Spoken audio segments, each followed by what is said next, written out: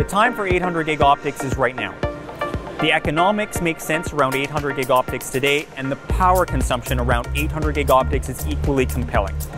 If you look at what you'll pay this year for 800 gig optics that are commercially available from Nokia this year, what you'll pay for that optic is roughly the same as what you'll pay for the equivalent to 400 gig optics.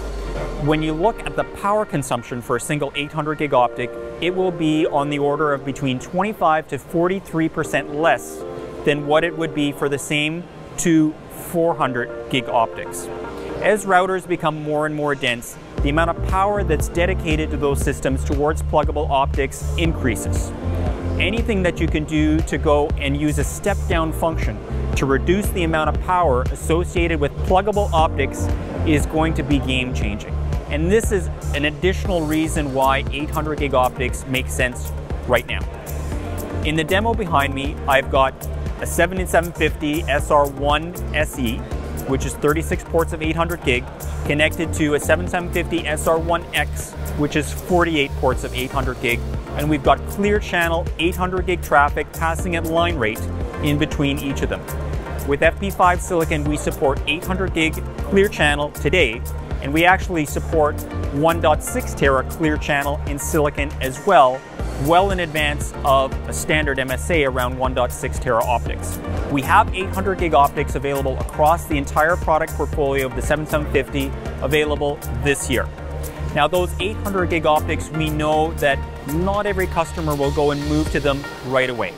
A lot will go and evaluate 800 gig, and they'll make a move to them when the economics make sense for them, when they have a customer driver to go and adopt them, or when they have a driver to go and optimize core-facing links to better utilize bandwidth. Now, whatever that driver may be, we've got options in the product portfolio to go and start customers today on 100 gig, on 400 gig, and then move gracefully to 800 gig without subsequent hardware upgrades. It's very easy to start with some of those lower speed optics and make that change because 800 gig is built into hardware on day one. To move to 800, it does not require any additional line card upgrades. It does not require any additional fabric upgrades. It does not require any additional power upgrades. It does not require any additional fan upgrades. Everything that we have in the product portfolio to move to 800 gig is set already, day one.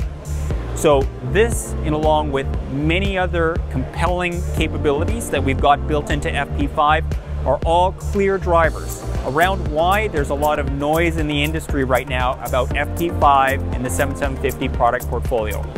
So if you'd like to find out more about any of the platforms behind me or what it is that we can offer with the 7750 or FP5 silicon, please reach out to Nokia.